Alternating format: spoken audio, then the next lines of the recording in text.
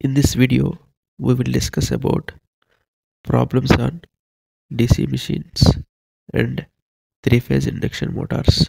Consider a problem: a 4-pole wave-connected DC generator having 60 slots on its armature with 6 conductors per slots, runs at 750 rpm and generates an open circuit voltage of 230 volts.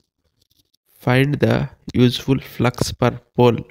Even 4 poles are there, then P equals to 4 and it is rotates with 750 rpm, means speed N equals to 750 rpm, and it generates a open circuit voltage which is nothing but EG equals to 230 volts, and given slots and conductors per slot. The conductors can be obtained by multiplying conductors per slot multiplied by slots. 6 conductors per slot multiplied by 60 slots, which will give 360 number of conductors. Wave connected DC generator means number of parallel paths A equals to 2. If it is lap connected, A equals to P. Now given is wave connected, obviously for number of parallel paths A equals to 2. The formula for generated EMF is equals to pi Zn by 60 into P by A. Now he is asking to find the value of flux per pole, which is called pi.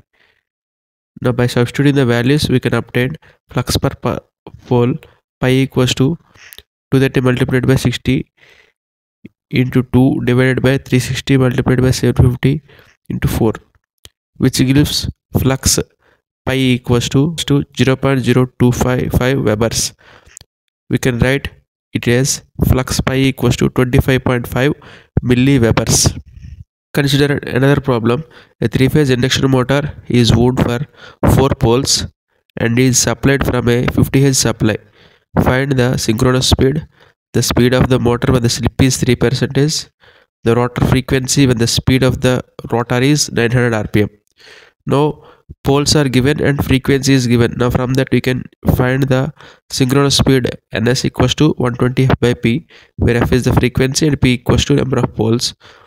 Now by substituting the values, frequency 50 Hz and poles 4, we can obtain Ns equals to 1500.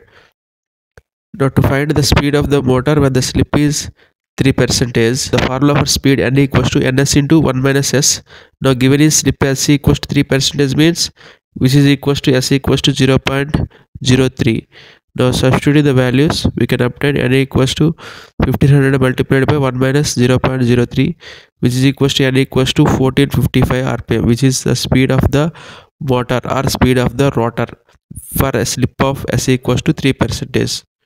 In the last case, we need to find out the rotor frequency for a speed of 900 rpm. The formula for rotor frequency Fr equals to F into S, where S is the slip, S equals to Ns minus N by Ns. By substituting the values, synchronous speed we are already finding Ns equals to 1500, the N equals to 900. By substituting the values, the value of S equals to 0.4. Substituting the value in Fr equals to S into F 50 into 0.4 is 20 Hz. Consider another problem. A 3-phase induction motor is wound for 4 pole, is supplied from a 50 Hz. Calculate synchronous speed, the speed of the motor when the slip is 4%, the rotor frequency when the speed of the rotor is 600 rpm. In this problem, the given data is frequency is 50 Hz and poles is 4. Now from that data, we can find out the synchronous speed. Ns equals to 120 by P, 1500 rpm. Now to find out the speed of the motor for a slip of 4%, we can use the formula N equals to Ns into 1 minus S. For N equals to 1500 into 0.96, which is equals to 1440 rpm. Now we need to find out the rotor frequency where the speed of the rotor is 600 rpm. The formula is Fr equals to F into S, where S is the slip, S equals to Ns minus N by Ns.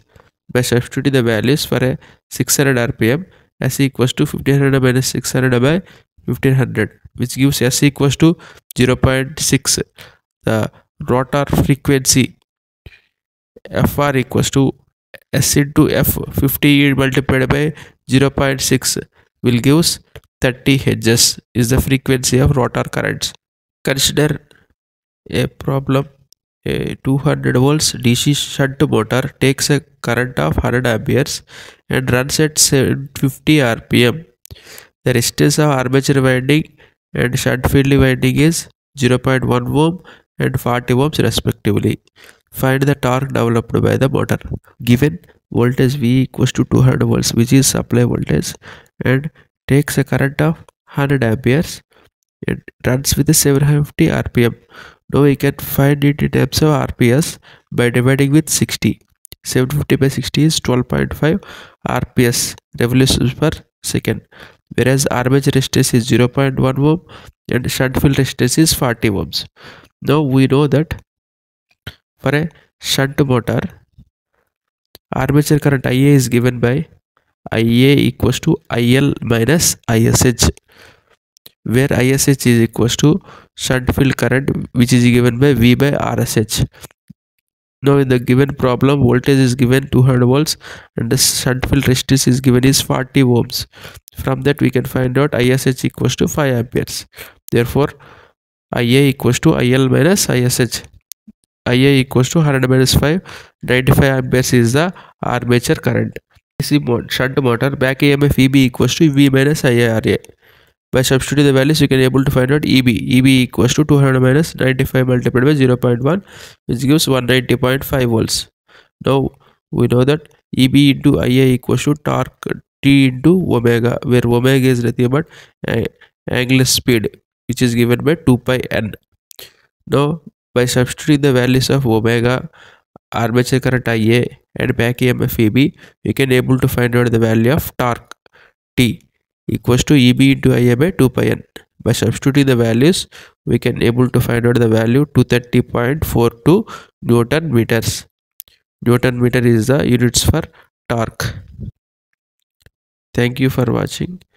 Please share and subscribe if it is useful.